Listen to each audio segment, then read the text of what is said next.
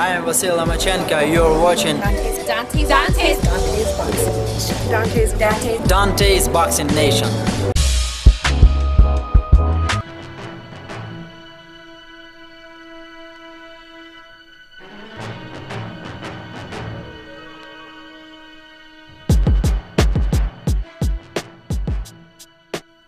DONTAE'S Boxing Nation, what's going on, guys?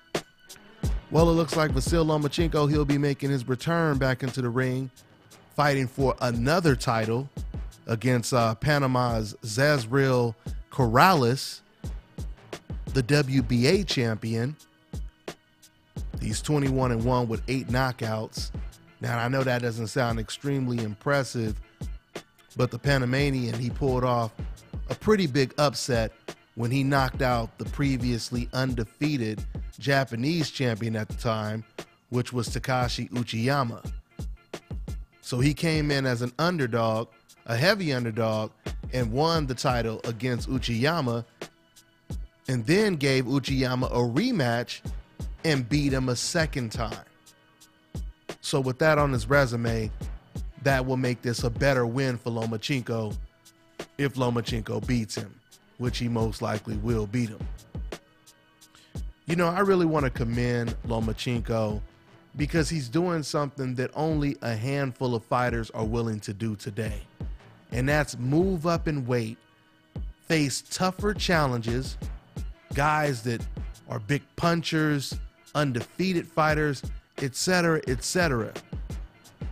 He continues to challenge himself by taking on all comers and facing all champions. Now, I truly believe as long as Vasyl Lomachenko doesn't go up to 140, and as long as he doesn't fight Guillermo Rigondeaux at a catch weight, I really can't see anybody beating Lomachenko at the time. Now, I mean, I know there's always new fighters emerging and popping up out of nowhere, but right now, I just can't see anyone beating him outside of those fighters that I just mentioned, and I said those fighters. When I say if he moves up to 140, we know who's at 140. That's Terence Crawford. And even Lomachenko himself surprisingly gave Terence Crawford a lot of respect. He really praised Terence Crawford. So we already know that even Lomachenko knows what time it is when it comes to moving up to 140 to fight someone like Terence Crawford. But like I said, once again, outside of a Terence Crawford, you know, and a Guillermo Rigondeaux that's not too small going up against Lomachenko, I don't really see anybody beating him right now. Now, I know Gary Russell, he's been very adamant. He's been aggressively calling out Lomachenko, and that rematch will be interesting. You know, because once again, when you have a fighter like Gary Russell and Lomachenko, but when it comes to a fighter like Gary Russell, someone who has such a deep, extensive amateur pedigree, similar to Lomachenko's, you can expect a fighter like that to make the right adjustments in a rematch. Now, there's no guarantee he would beat Lomachenko in a rematch, but I could see him making the necessary adjustments in a rematch. So it'll be interesting, man. It'll be interesting to see who challenges Lomachenko. But yeah, right now, I expect to see another very impressive performance by Lomachenko in April. Who knows?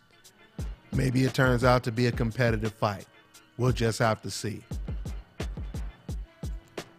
Now, and I did see highlights of the Corrales knockout when he knocked out Uchiyama, but I didn't really watch the rematch. So maybe I'll go back and watch that rematch because it was a 12-round decision that Corrales won in the rematch. So maybe I'll watch that fight and some other fights. But that's pretty much all I got for now, guys. I'm on to the next one.